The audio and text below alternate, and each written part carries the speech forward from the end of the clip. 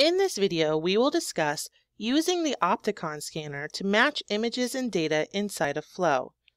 Before you begin, you will want to have an active Flow license with either your lab or PhotoLinks, as well as an Opticon scanner. Keep in mind we are not associated with Opticon in any way. PhotoLinks is providing this video and program features to assist you in an untethered workflow to match images and data inside of Flow. As always, be sure you discuss your workflow with your lab to ensure this is something that they can support and process on their end. Also, be sure that you follow the steps provided in this video in its entirety to minimize any issues you may have with using the Opticon scanner. Keep in mind, these scanners are time sensitive and many issues may arise if not used properly.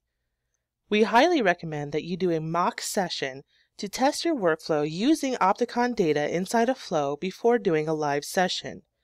You also want to be sure that you have your Opticon scanner set up properly.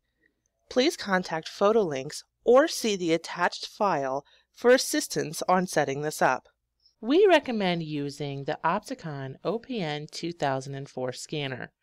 Before you start each new session with your Opticon scanner, you must first clear all the data from your scanner by pressing and holding the small button located at the top of your scanner for about 10 seconds.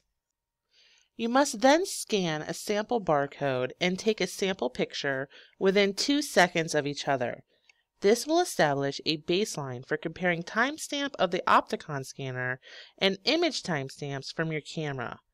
You may also configure your scanner with these barcode settings: ticket code, time, and date. Notice this is a comma delimited file with no spaces between the commas. Also, the time is in military time and the date is in year, month, day format. Also take note that the Flow will be able to read the ticket code information with or without the .nst prefix as well. This workflow has been tested and proven successful with the OPN 2004 scanner from Opticon. Once you are inside of Flow, you will first want to set up your software so that it can read Opticon information. This is a quick and simple one-time setup. To do this, click on Preferences in the top right-hand corner of your screen, and then over to the left, click on Capture. Go over to the Image Metadata tab and place a check mark here next to Enable Image Importer in Capture and press Save. Once your Flow is all set to import Opticon images, you are now ready to start building your job. Create a project and then import data to create unique ticket codes for each subject. You will then want to print your camera cards directly from Flow to bring with you so you can scan them on picture day. During your photo shoot, be sure to scan your barcodes for each subject within 2 minutes of taking their picture. While you do not need to bring anything else with you to picture day besides your camera and your scanner, it is recommended that you write the JPEG name on each camera card of the image you've taken. This will make it easier to match up later on if your syncing in Flow is unsuccessful.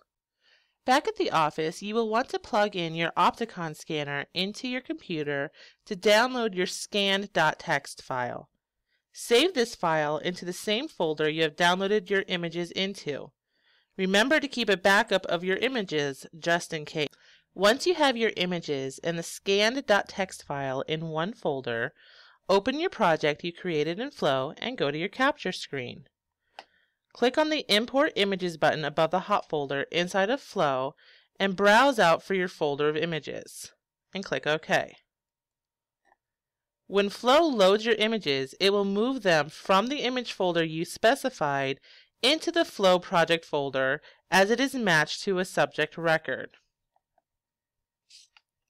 If Flow is unable to match specific images, they will remain in your original image folder. From here, you can move them into your hot folder and manually assign these images.